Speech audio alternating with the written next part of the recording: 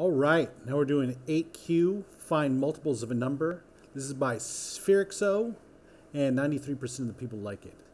In this simple exercise, we will build a program that takes a value integer and returns a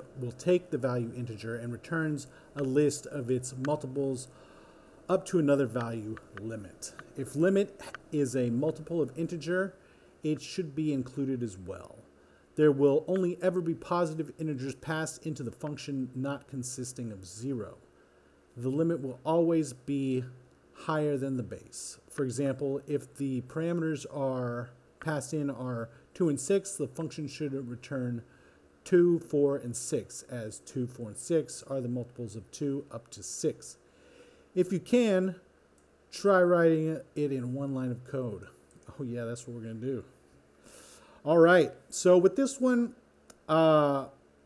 first off, we're going to have to return an array, and since there's no array here, we have to make one, right? So that's what we're going to use this Array.from for. The Array.from static method creates a new shallow copied array instance from an array-like or iterable object.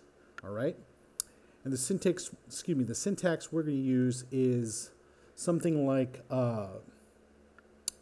what is it going to be? It's going to be one of these. It's going to be one of these maps right here, or this map function right here.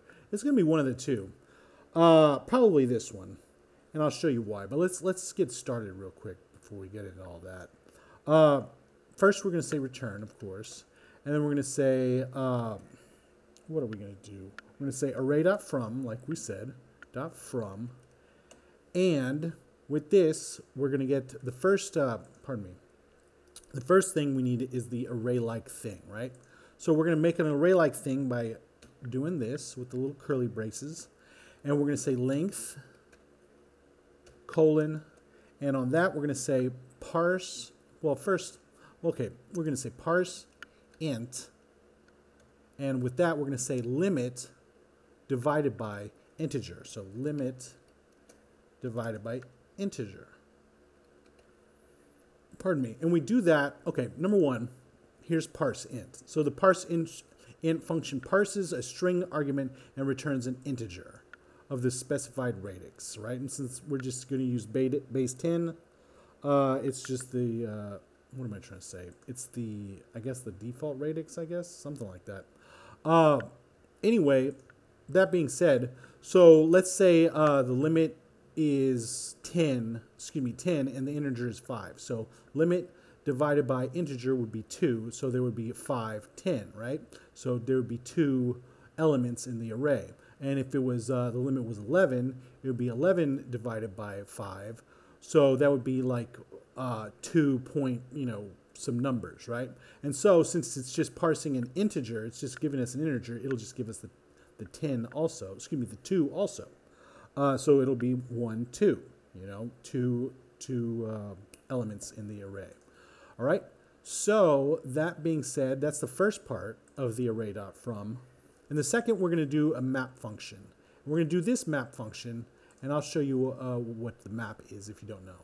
So the map method creates a new array populated with the results of calling a provided function on every element in the calling array. So this example here, here's array1, and array1.map would be x, and then the function, arrow function, x times 2. So when 1 is x, x times 2, it'll pop out 2.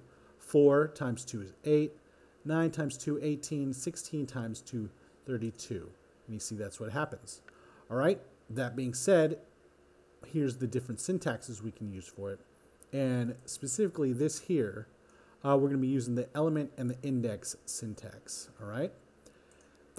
And also that being said, now that we've got the array-like object, now we do comma, because like I said, comma, and then a map function. And so we're going to do that array index. So, we're going to be doing the element index. And since we don't need the element is always a variable, we're just going to put an underscore just to signify that that it's just going to be ignored. And then we're going to have index as the second argument. All right, so we're going to do arrow function, And we're going to say, what are we going to say? We're going to say index plus 1, because as we know, the first index is always 0. So this would be 0 here. Excuse me, yeah, this would be 0 here. So we want to do index plus 1. So index plus 1, wrap them in, wrap them in these, and then, and then multiply it by the integer. All right, integer. All right.